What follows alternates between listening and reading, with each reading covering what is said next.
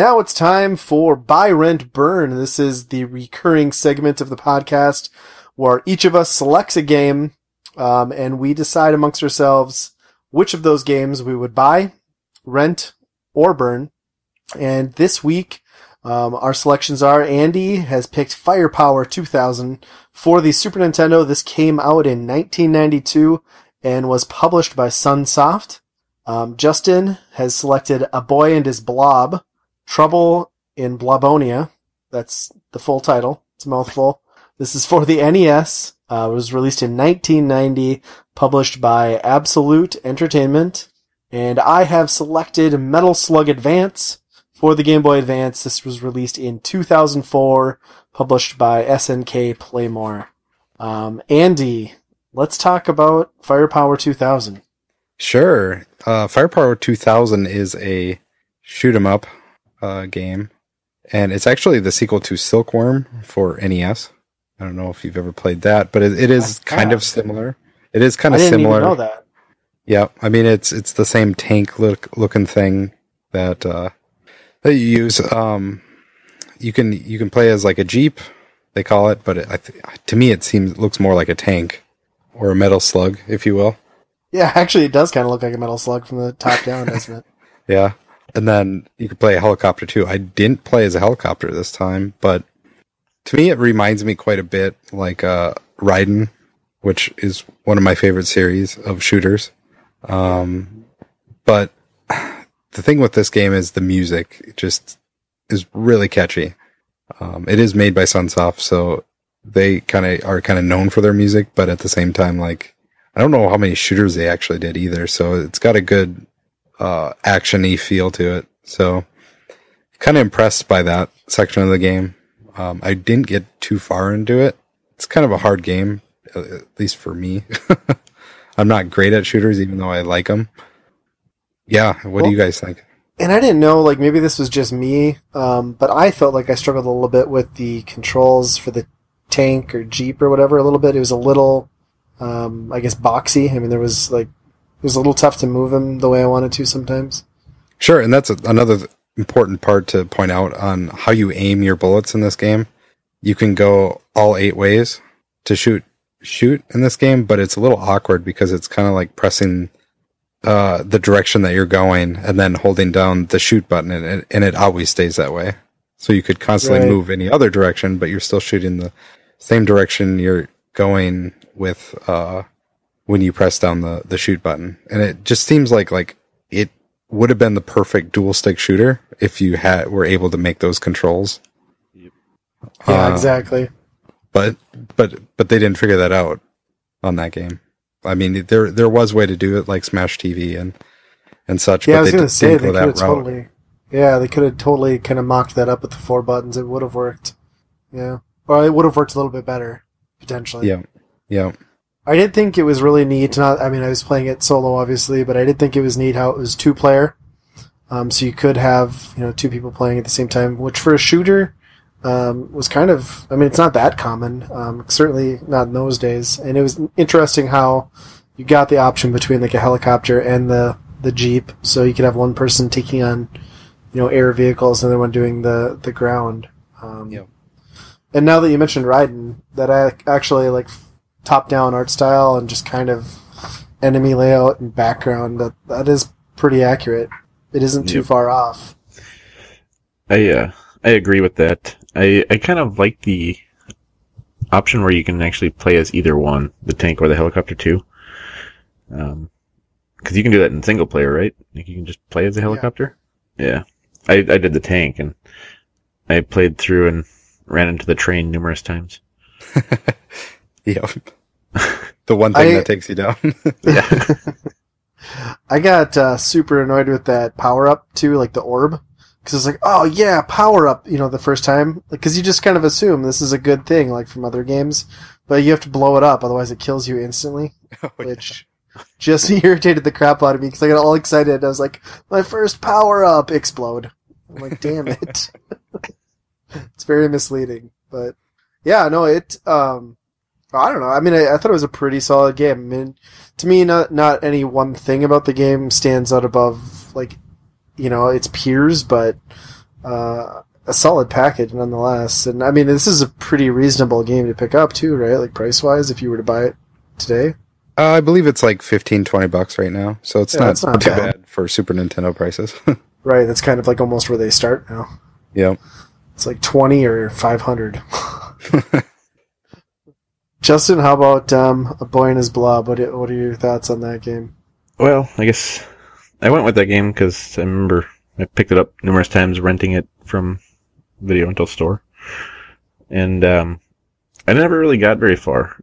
Like, each time I'd progress a little bit further. It's a fun game, though. You got, 10, 15 different jelly beans that you toss to the blob.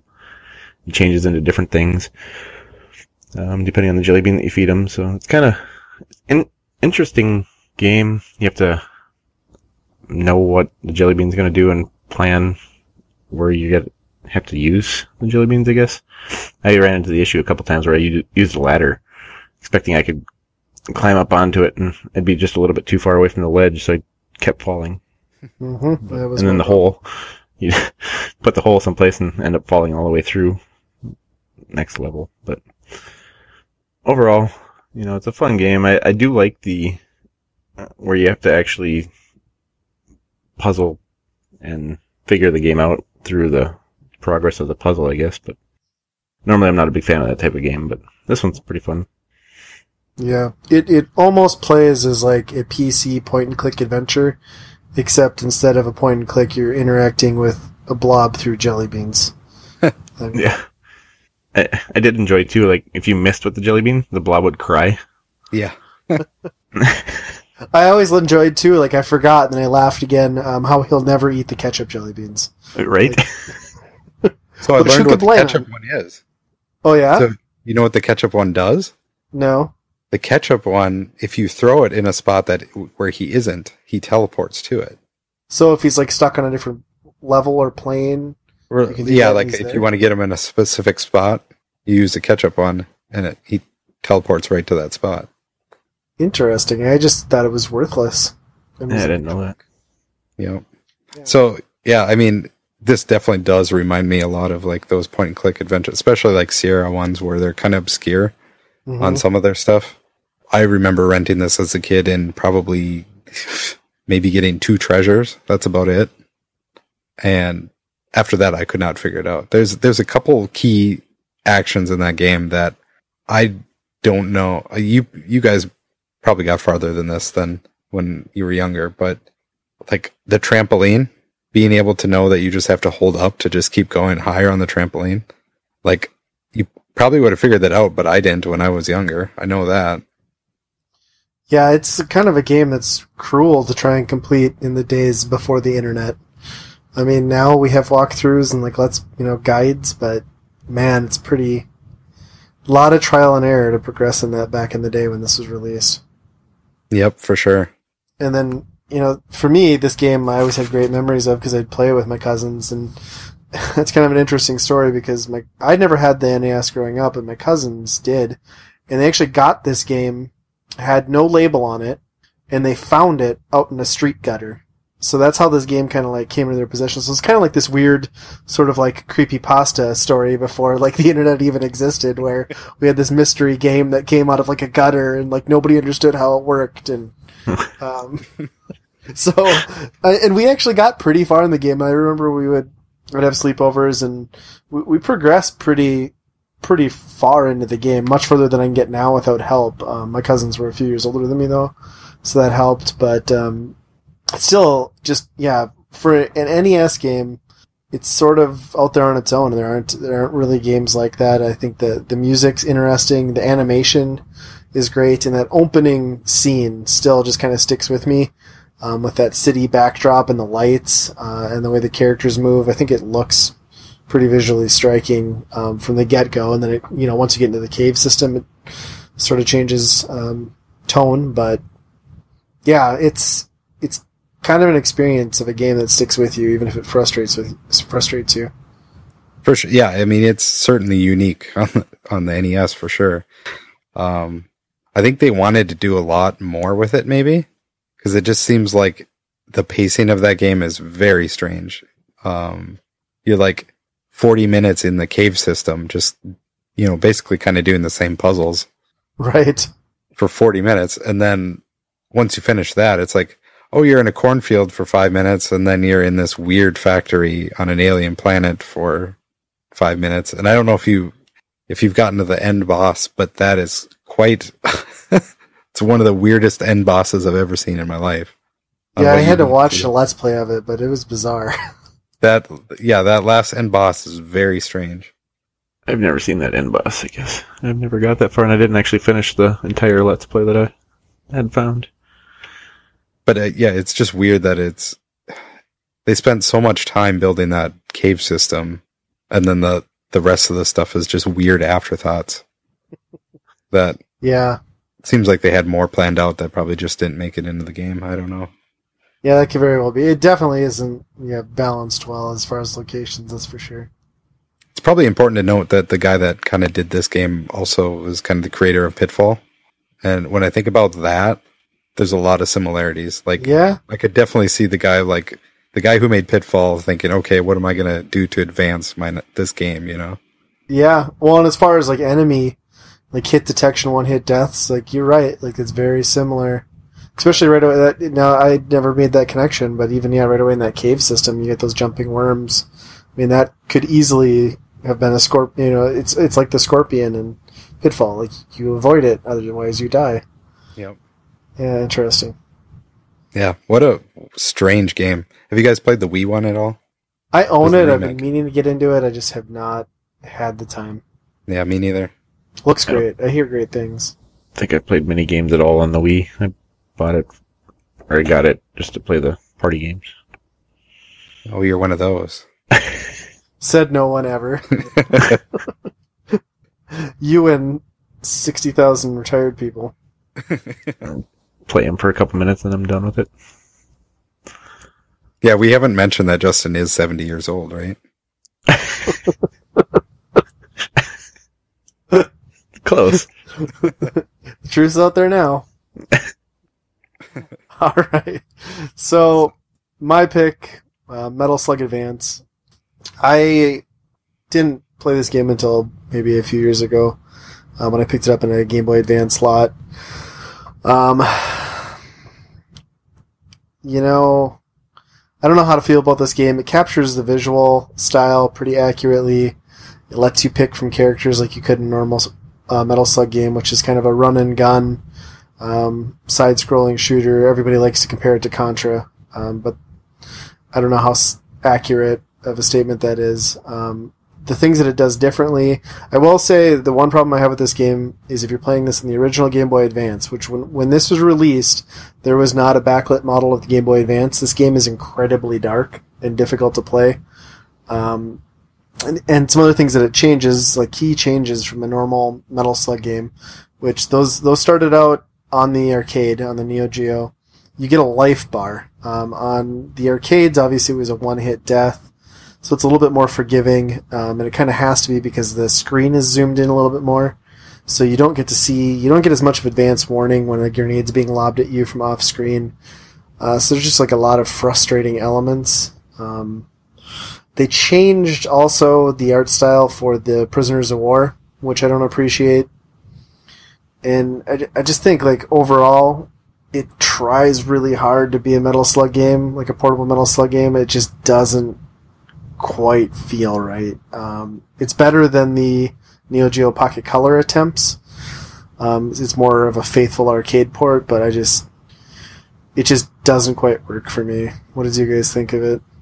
Yeah, I mean, I will say I was surprised how visually close that they could actually get to the original Neo Geo games on a Game Boy Advance.